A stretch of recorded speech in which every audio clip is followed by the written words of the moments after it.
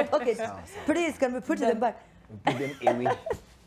Let's talk about now traffic police officers who will be taken off Kenya's roads if Parliament approves a bill, that seeks to introduce CCTVs to manned roads across the country.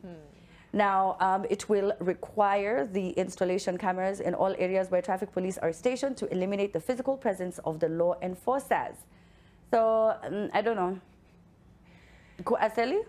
Mi naona ni kama mamjui inchi vile inaran. Yeah. Sometimes I feel like it's a good idea. CCTV cameras, yes. But of course, vandalism happens in most of the spaces. I don't know if you've seen some of the highways. Kuna hizi barriers, people often take them away. Yeah. I don't know about CCTV cameras and their safety. But of course, if the Kenyan culture that is corruption, na 50 bob, na nini, na as in money exchanging hands or hands exchanging money. Mariam niambie hiyo kizungu. But money it's exchanging really, hands. yeah, money exchanging hands. But of course, it's something that has been happening in the roads of Nairobi and different spaces as we travel along the highways. So I feel like it's high time that we have digitized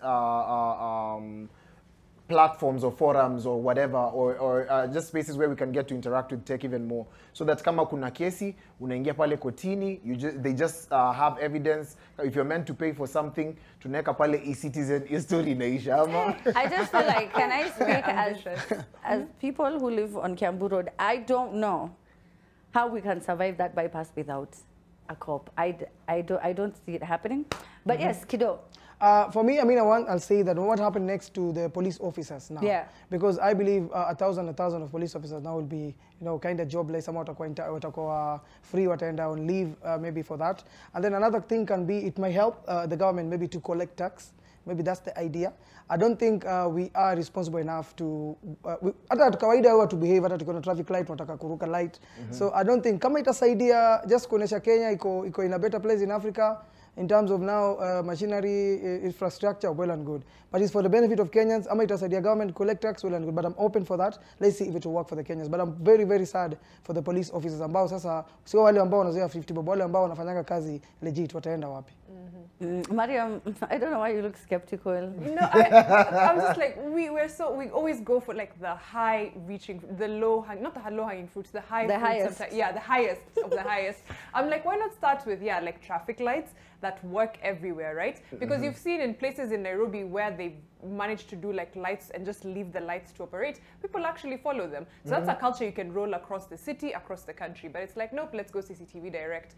Two, this CCTV cameras, we don't even have like an address like system or anything.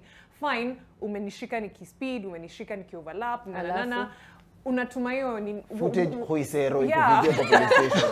Like I don't know, by the way, come to think of it, like what next? Yeah, because we don't have How an address, so they can't actually book a ticket and right? say that Mariam did this and that. Yeah. Na labda unapitia Kiambu for the last time in your life. In your life. Kama umeenda Mombasa, I don't know how they're going to do that. Yeah. And you're God. And then also we've seen them being used in places where, for example, like the CCTV and a crime happens and you find the guy and you're like, wow, Kenya is working.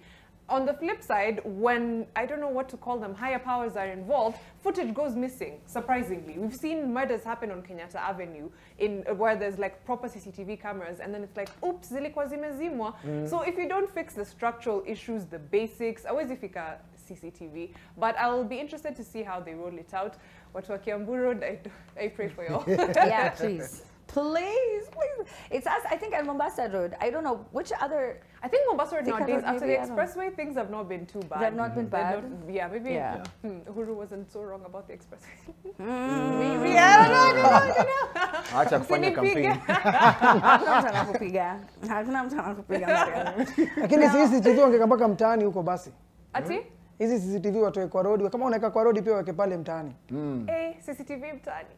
Sasa ni vijana tena. Hiyo itakuwa polisi wataitumia. Hiyo tenda tutakula Aseli. It sounds nice, yeah. CCTV mtaani. Tender wema. Nenda zako. Tender wema. Anyway, let's carry on. Now, an Instagram page by the name of